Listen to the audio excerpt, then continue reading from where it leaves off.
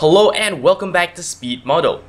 Last time, we turned our drawing into a 3D mesh. Today, we're gonna give it a coat of color. You're watching episode 4 of Speed Model.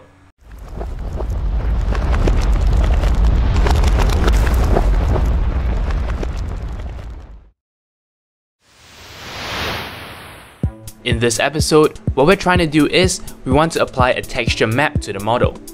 Basically, this is taking an image and applying parts of the image to the surface of the mesh.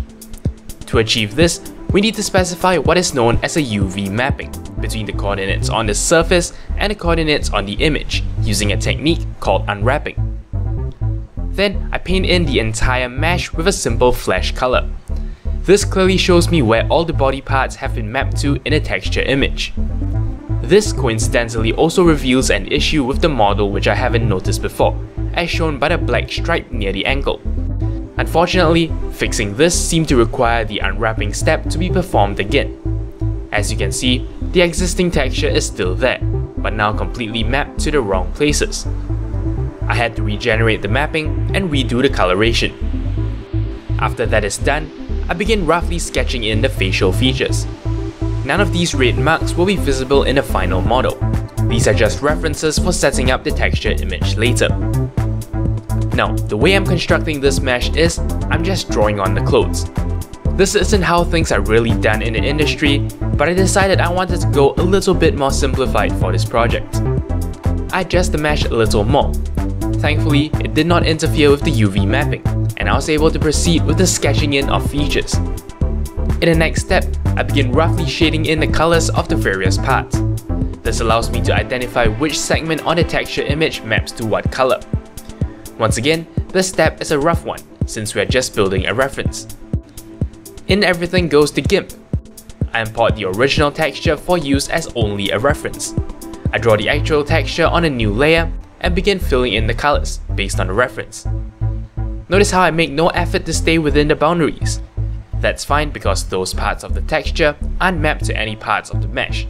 The edges will naturally remain crisp thanks to the mapping.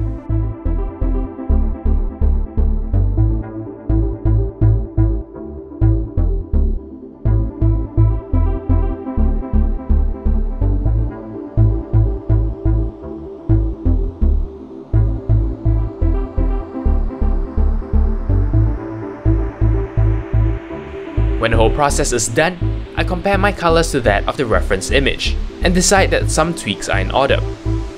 Finally, we proceed to the most important step, and that is filling in the face.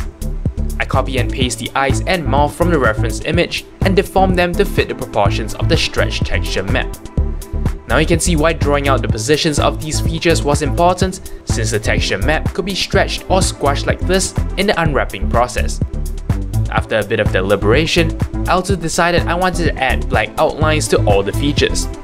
This is me using GIMP's brush with the smooth stroke option turned on to fill in all the outlines.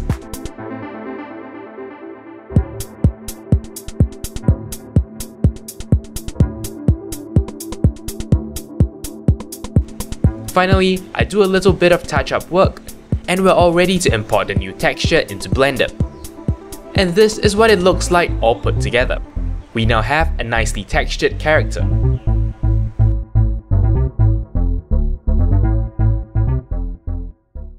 And there you go! Now we have a fully texture mapped 3D model that is ready to take to the next step.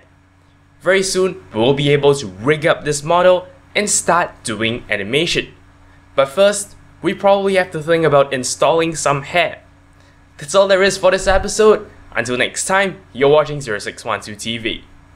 Thank you very much for watching. If you liked this video, consider checking out the rest of my work on my channel. Alternatively, you may be interested in the last season of Speed Model. If you'd like to show me some monetary support, I am on Patreon. You can find a link to my campaign in the video description. Of course, you can simply like this video or leave a comment. I'll be sure to respond as soon as I can. To keep in touch with my future uploads, do subscribe to this channel, and for even more updates, check out the official Twitter account for this channel at 0612TV. Thank you for your support.